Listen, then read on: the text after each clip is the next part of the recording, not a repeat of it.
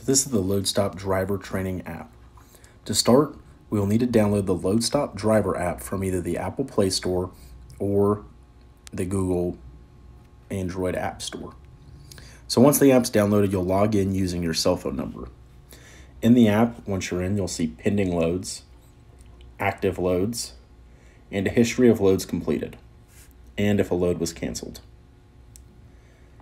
In the top left, we can navigate to our menu that has our username, phone number, our driver profile, documents, maintenance logs, settlements, expense reimbursements, and the app user guide. At this time, we are not running maintenance logs, settlements, or expense reimbursements through the app, but it is a feature that will be coming soon, and we will document training on that piece as well. We also have the app user guide for any further details and questions. So when a load is tendered to a driver, we'll do everything from a weekly basis as far out as we have it. So a load will be sent to a driver for the entire week and show him pending. I'm going to dispatch myself a load right now. If we're out of the board and a load is sent to a driver, it will populate with a notification.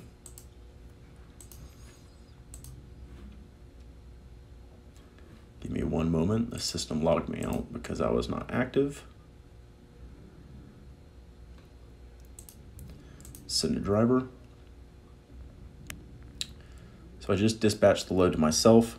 I have my notifications muted right now, but I have a new shipment request right here. So I can go into the new shipment request, and now everybody can see that I have 3 pending loads. The best way to sort this would be pickup date ascending. This would give you the chronological order of the week. So you see that for this time, we have a 7:30 dispatch Tuesday, January 25th, the same dispatch Wednesday, the same dispatch Thursday. I'm going to accept Tuesday's load, and it is now moved over to my active screen. So tracking is on. You'll also be prompted to share your location with your cell phone until you'll be prompted to share your location with the cell phone or with the your GPS location with the app. Select it as when the app is active.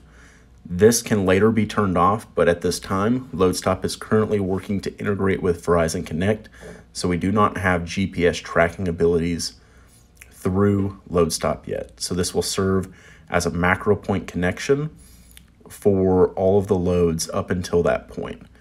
Once we have the integration complete, we'll notify all the drivers so that they can turn that piece off if they so choose. So as we go into these apps, we're going to go to the load.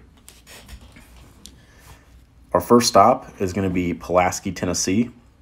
These are going to be a little bit different. So our pickup stop number 1 is actually going to be our departure stop. So just some verbiage in the app that we're going to have to kind of work through. So when we arrive to the yard, we would want to select app pickup. Once we have completed our pre-trip, we'll do pickup complete. And that will check call out this entire first stop. Our next stop is going to be this Manchester plant this Kasai North America plant in Manchester, Tennessee. So once we're departing the yard, we'll select en route. That will notify the system that we are now en route to this location. Once we have arrived, we'll select app pickup. And then once we're in the dock and we're beginning the loading process, we'll do loading started, loading complete, and then our pickup complete. It's important to note that you cannot move on to this check call for the delivery to Princeton, Indiana until the pickup is complete. So we can do en route and we can do pickup complete, similar to how we did for the Pulaski terminal. But pickup complete has to be done before we can move on. So if I say that I'm in transit to Princeton, Indiana, and then I cannot select anything in Pulaski, so it's going to prompt me to finish this entire step out before we are able to actually transition to the next stop. So when we arrive to Princeton, we'll notate that we're at the delivery. Since this is actually going to be a drop and hook, we're going to not do unloading started or complete. We'll just do at delivery, and then once we're departing, we'll do delivered. This check calls that piece out, and then I can do my in transit back to Pulaski to end my day. I can do at delivery or at the terminal location to notate that I have arrived and begun my post trip, and then we would do delivered to end our day and notate that our post trip has been completed. With this, the load has been completed, and the check calls have all been sent in. The important thing to note is also in this Documents tab, we have the ability to upload a BOL using our phone library. So I'm going to do take a picture, and I would take a picture of the BOL.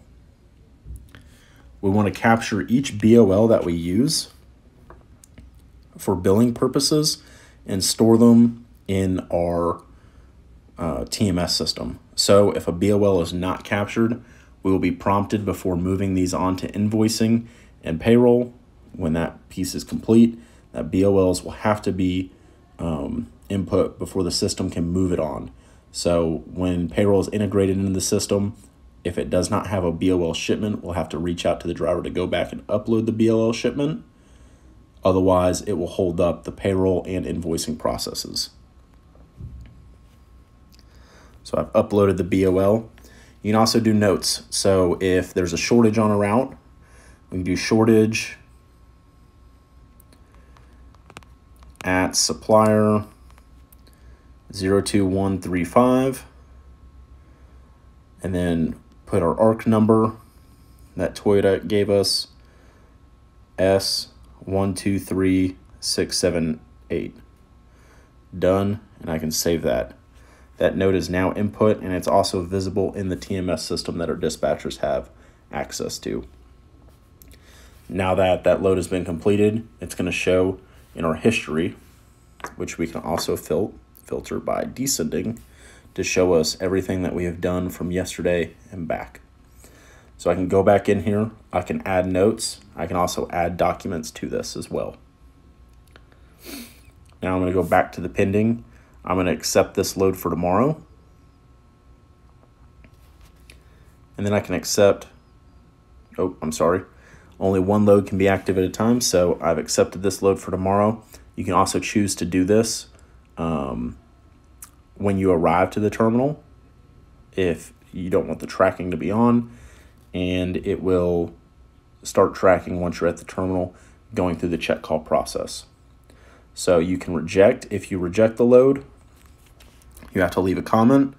So maybe you're out sick.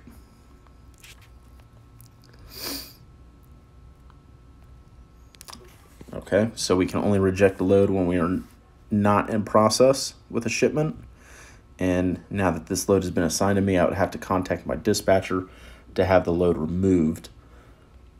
So we're going to go back here. I'm going to cancel this load on my TMS system real quick. So this is load 57 that I'm in. Cancel. Cancel. It'll be removed. And in history, you can see that load 57 was now canceled. I can go back to the pending, and I can reject this on vacation. That rejection has now been sent in, and it notified the dispatchers with that note. So that's how we use the TMS system, run through the check calls, input our BOLs, and add notes. That's going to be the base of everything that we want to complete and track through this system currently. And as we continue to integrate this system with more functions, we'll create more in-depth trainings for those pieces as well to distribute.